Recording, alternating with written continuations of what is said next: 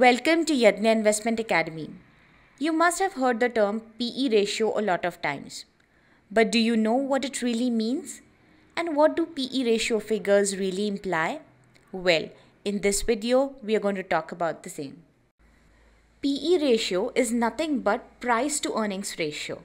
For example, if the current price of a stock is rupees 100 and this stock has earned rupees 5 per share in the last 12 months for its shareholders, the PE ratio works out to be 20. Now, what does this 20 imply?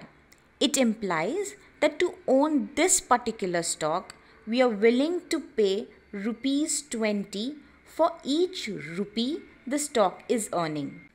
When the PE ratio is lower, it indicates that the stock is cheap to buy, and when the PE ratio is higher, it indicates that the stock is expensive to buy. PE ratio can be a deciding factor when you want to choose between two stocks when their market capitalization, growth rate, debt, risk, consumer market, market segment, etc. are same. You cannot compare two stocks on the basis of PE ratio alone if their market segment is different. For example, capital intensive stocks like infrastructure, metals, auto, etc. would usually have a lower PE ratio than the others like the ones offering services. If a company seems to be promising a steady growth rate in its earnings, you might want to pay a premium price to own that stock, as you are sure you would get back your money early. You might also want to pay a higher price for a stock which seems less risky, which has delivered steady performance in the past. A debt-ridden company's PE ratio might look good, but the debt the company has is not accounted for in the PE ratio. PE ratio, where the earnings of the past 12 months is considered, is called a trailing PE ratio, but the past performance of a company may or may not be repeated.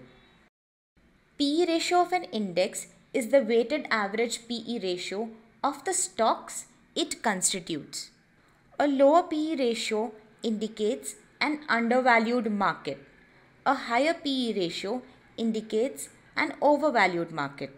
An overvalued market gives you an exit opportunity to book profits and shift your funds to debt, as the market may see correction and as a result it may come down. An undervalued market indicates that you should invest into equities to participate in the stock appreciation.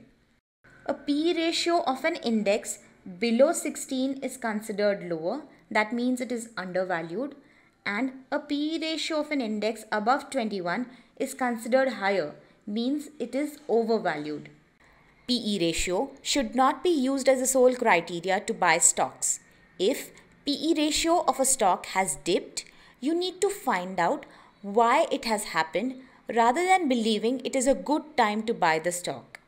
There is another term called as forward PE ratio, which is based on the expected earnings in the coming 12 months. The forward PE ratio is based on the analysis by research analysts, which can be speculative. Friends, in this video, we have seen what is a PE ratio. We have also seen when a PE ratio is a deciding factor when you have to choose between two stocks. And we've also seen what is an index PE ratio. Hope you now know what is PE ratio. Thanks for watching this video. Watch this space for more such topics. Until then, happy investing.